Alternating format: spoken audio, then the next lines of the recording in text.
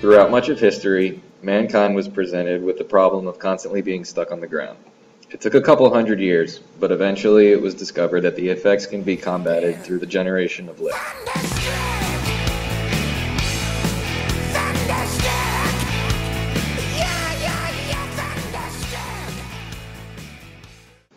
What is lift exactly? Lift is a force caused by a difference in pressure. When a fluid such as air flows around an object, an area of high pressure will form on one surface and an area of low pressure will form on another. The lift force will be directed from the high pressure to the low pressure side. An object such as an airplane wing is known as an airfoil. When an airfoil is viewed in a wind tunnel with streams of a contrasting color, the effects of the airfoil on the air can be easily seen.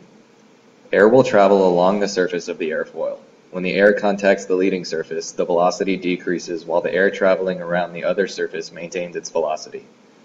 Using a pulsed stream of smoke, it can be easily seen that the air moving across the upper surface travels further than the air being slowed down by the lower surface. Airfoils are not the only objects that can see lift or drag. An airfoil is an optimized design to generate the maximum lift versus drag. Some everyday objects can also see the effects of lift and drag. A ping pong ball can float on a column of air due to these effects. The air can flow at almost any angle while still maintaining the ability to float. Like the airplane wing, an area of high pressure forms at the surface contacting the direction of flow. However, instead of lift, a force known as drag keeps the ball afloat. Drag is a force parallel to the direction of flow, while lift is perpendicular. This can also be seen with heavier objects, such as a screwdriver, with higher flow velocity. The screwdriver will remain upright due to the effects of the pressure of the air surrounding the screwdriver. The amount of lift generated can be found mathematically using the lift equation. The amount of lift is found by multiplying 1/2 of the air density times the square of the flow velocity times the surface area times the coefficient of lift.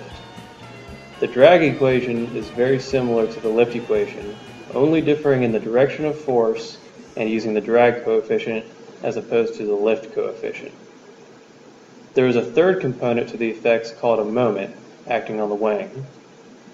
Essentially, as the flow travels around the airfoil at an angle, which is called the angle of attack, the moment causes the airfoil to minimize the angle.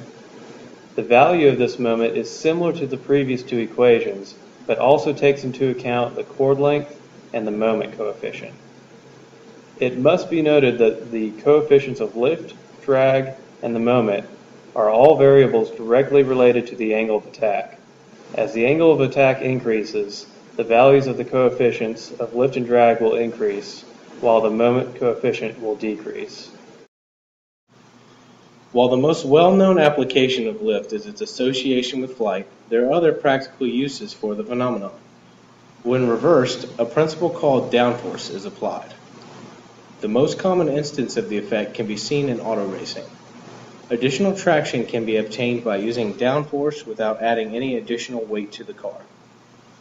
Seen here is a 1988 Honda Civic with a section of a wing from a Cessna 152 mounted on the roof.